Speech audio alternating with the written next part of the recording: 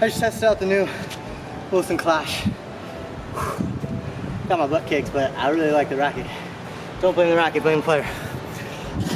What's up guys, it's Troy with Troy Aiken Sports. Today we are talking about the new Wilson Clash racket. I got to test it out this week and I'm gonna give you my 2 cents on it. So right off the bat I wanna let you know that I hit with a 98-inch frame, 100 inches bigger. You can go up to 108 depending on your level. There's some 97s. I usually hit with the 98, so that's why I chose this one. And I have 4 1/4 grip, which is my preferred grip size. So I did like a lot of the customs of this racket. Now I want to tell you what it was like when I hit with it.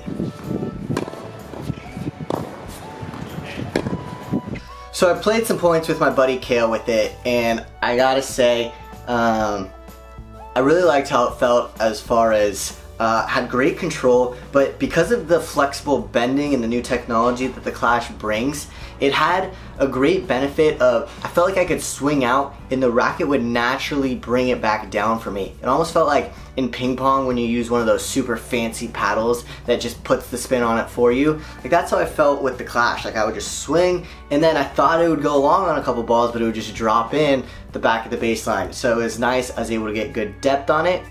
And as you see in my other racket review of the head gravity, that's like known for their sweet spot.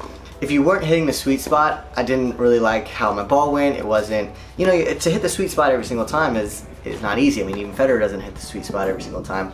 Pretty close, but with this one, when I missed the sweet spot, you could definitely tell when you hit the sweet spot and it was nice, but if you didn't hit the sweet spot, it was still a solid ball going over the net.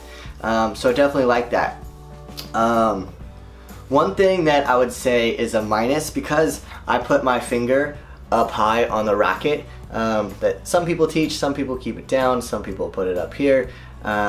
You look at like Racquet's serve, I hope I'm saying his name right. You know, he's all the way up here with it. Some people, you know, hold it just fisting it. But because I have a little grip in here, I also do it with my left finger too, that my left hand goes over where the grip is allowed. So that kind of bothers me, where on the racket that I usually use, it has a longer grip, so I don't ever have to worry about that. But I like the weight of it. It's probably around 11 ounces. It's a handle heavy racket, which means that you get more control, but due to the flexibility, it allows you to maintain that same pop that you would get on your original racket. Maybe you could put some lead tape on the head of the racket to give you a little more pop too, if that's something that you need. So Wilson is definitely one of the premier tennis brands, and there's definitely a reason this technology is awesome. The racket performs at a high level.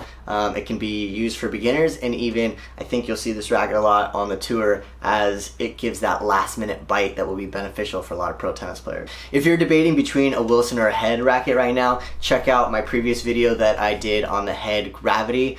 Different types of players might like the different kind of racket, so check it out. Thanks for watching, guys.